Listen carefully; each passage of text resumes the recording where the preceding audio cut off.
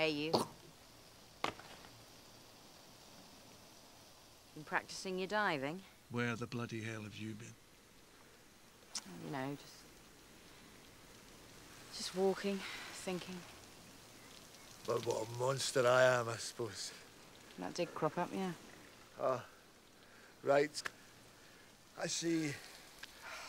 Well, clearly, I didn't know that this was kick gym night. Well, here I am. I'll just lie here. You kick away. Oh, God. God. Oh, God, I hate that tone of voice. And I hate the way you open my mail. And the way you walk into a room, feel a radiator and tut if it's on. And the way you get into bed every single night and fart. Not kiss me goodnight or sleep well, but fart. And then you put on that stupid voice and say, better out than in. Well, better for who, Jim? Better for who? Well, you can talk. No, I don't think I've quite finished yet. And I hate the way you talk at the TV when the news is on, like you know all the answers. If only the world would just listen to you.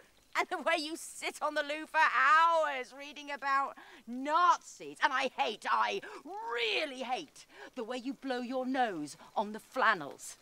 And I still hate you for bloody Baker, bloody Street, and I hate the way you don't talk to me anymore or touch me and look at me like I'm this big disappointment to you, and I don't think I can take it one more bloody day!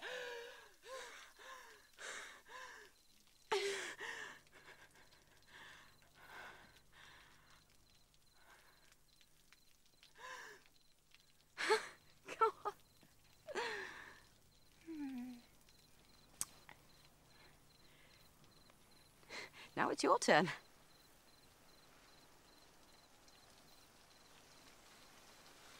I don't know what to say. Well, come on, Jim, it's just banter. No, I really don't know what to say. I don't because,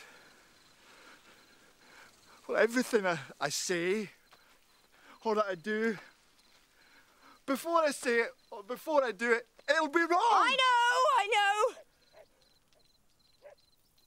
Except I'm not disappointed in you. So what, do you want a divorce? Yes. Yes, I think I do.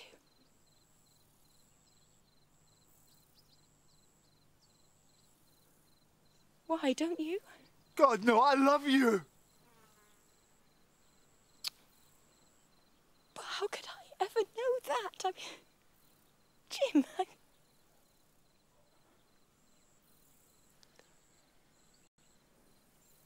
Oh, God. I've said too much, haven't I? I didn't mean it. I didn't mean all of it. I mean, obviously, I meant the bit about the flannels. But